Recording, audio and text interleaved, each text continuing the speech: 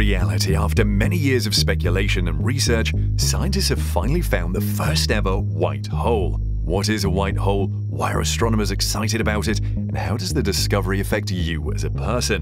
Stay tuned as we bring you the first ever white hole discovered by scientists. You have probably heard of black holes, terrifying massive objects lurking in deep space and swallowing anything that comes near. However, there is the opposite of the black hole, and it is called a white hole. A white hole is no less terrifying, but to understand it better, it's essential to know how black holes come about. And this is where we start from. Take note of the descriptions because many of them apply to white holes too, but in reverse. Black holes can come in a range of sizes, but there are three main types of black holes. The black hole's mass and size determine what kind it is. The smallest ones are known as primordial black holes. Scientists believe this type of black hole is as small as a single atom, but with the mass of a large mountain. The most common type of medium-sized black hole is called stellar. The mass of a stellar black hole can be up to 20 times greater than the Sun's mass, but are relatively small. They can easily fit inside a ball with a diameter of about 10 miles. The dense mass concentration is responsible for the powerful gravitational pull they exert on other objects. Scientists estimate there are dozens of stellar mass black holes within the Milky Way galaxy. The largest black holes are called supermassive. These weigh more than 1 million suns combined. However, they would fit inside a ball with a diameter about the size of the solar system.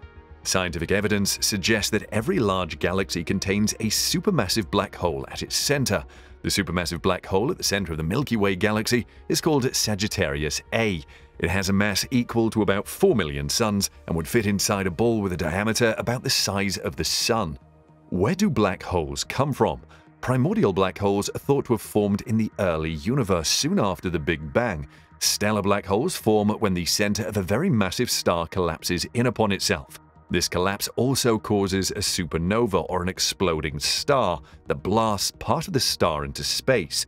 Scientists think supermassive black holes formed simultaneously as the galaxy they are in. The size of the supermassive black hole is related to the size and mass of the galaxy it's in. A black hole cannot be seen because the strong gravity won't allow even light to escape it. However, scientists can see the effects of its strong gravity on the stars and gases around it. If a star is orbiting a certain point in space, scientists can study the star's motion to determine if it is orbiting a black hole. When a black hole and a star are orbiting close together, high-energy light is produced. Scientific instruments can see this high-energy light. Sometimes a black hole's gravity is so strong that it can pull off the star's outer gases and grow a disk around itself called the accretion disk. As gas from the accretion disk spirals into the black hole, the gas heats to very high temperatures and releases X-ray light in all directions. NASA telescopes measure the X-ray light. Astronomers use this information to learn more about the properties of a black hole. And here is a quick one. Will our Sun ever become a black hole? Not really, due to a limitation. The Sun is saved by not having enough mass to collapse into a black hole. But that doesn't mean it will escape death. When the Sun is at the end of its life in billions of years, it will become a red giant star. Then, when it has used the last of its fuel, it will throw off its outer layers and turn into a glowing ring of gas called a planetary nebula. Finally, all that will be left of the Sun is a cooling white dwarf star. But all this is still far in the future that it makes no sense to worry about it now. This brings us to white holes. A white hole is the exact opposite of a black hole. In fact, it is a black hole viewed backward in time. As stated before, once material reaches the event horizon in a black hole, the material is doomed and cannot escape its strong gravitational pull. In the same way, a white hole is a region in which space-time flows inexorably outwards. It is said to have an event horizon radius which prohibits the entry of any matter, including light. The white hole is believed to expel light, radiating at levels equal to the force of a black hole. If a foolhardy crew were to attempt to enter a white hole, the sheer force of the gamma rays would destroy them and their ship. But let's even pretend the ship was strong enough to withstand that amount of energy. Even at that, space-time around the white hole is structured so that the amount of acceleration required to get inside gets higher and higher the closer you get. In short, getting inside a white hole requires more energy than there exists in the entire universe, so you might as well not try. As you may suspect, the theory of white holes was first found due to the mathematical fascination with black holes. In 1905, Albert Einstein realized that although accelerating observers experience time differently, that does not apply to non-accelerating observers, those moving at a constant speed or stationary, and that the speed of light was independent of all motion. Einstein later published his theory of general relativity, which concluded that objects with mass have gravity, which is a distortion of time and space, rather than an actual physical force. Karl Schwarzschild would then use Einstein's field equations, solving them to find the equation of mass in empty spacetime, or an area completely void of all matter. This resulted in the Schwarzschild metric, which we will spare you as the equation itself is incredibly complex, but in simple terms, it is a mathematical representation of a black hole. Schwarzschild had created an equation of a completely static black hole with no charge or change. This is an external black hole, that is, a black hole that does not change in size and has always existed.